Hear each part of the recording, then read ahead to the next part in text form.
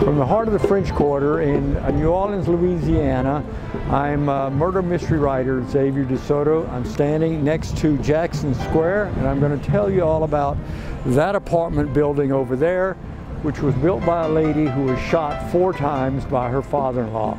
She managed to survive, and if you stick with me a few minutes, I'll tell you how she got the title of the Bulletproof Baroness.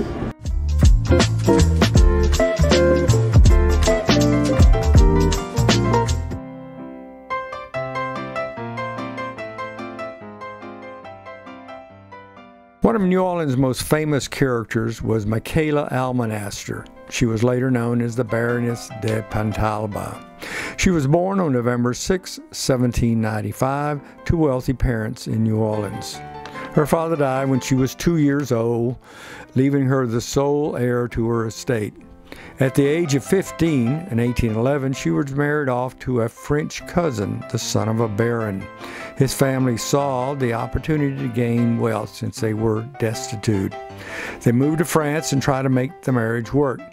But eventually their relationship fell apart and she became a virtual prisoner. They tried many times to get Michaela to sign over her inheritance. They were largely unsuccessful. One night, the Baron, in frustration, took matters into his own hand. He grabbed 2 dueling pistols and shot Michaela 4 times. 2 balls shattered her breastbone, severing an artery and mutilating 2 of her fingers. Fortunately, Michaela survived, and the Baron de Pontalba turned the pistols himself in frustration. That meant that the son became the Baron and Michaela became the Baroness Pontalba. Years later, she moved back to New Orleans and became a shrewd businesswoman. One of the notable things she did in her life was designing and funding the construction of the Pontalba buildings on Jackson Square in 1815.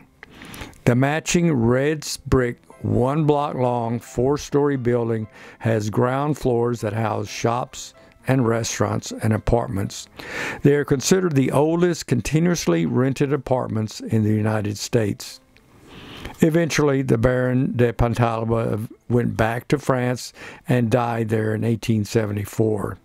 Well, I hope you've enjoyed the tour of Madame Pontalba's apartments. They're the oldest in the United States, as I said before. If you will subscribe, I'll give you more tours of different locations here in the city, including the William Faulkner apartment right close to here. That's where he wrote his first novel and threw chicken bones at tourists below. Also, I'll take you to the place where Tennessee Williams lived and wrote, as well as the mansion of vampire novelist Anne Rice in the Garden District. If you like this video, give it a thumbs up down below. But don't go away. I think you might enjoy these outtakes. Other artists, other writers.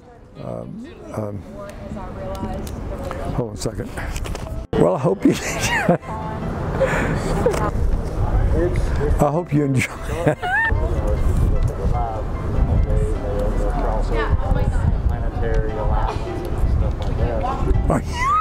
I'm not hearing a click. Hold on a second.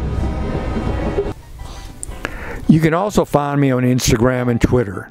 Lastly, if you want to see other topics in the future about New Orleans, feel free to leave a comment below to help me build my list of videos. All right, that's all I have for you today. Hope to see you next time. Bye.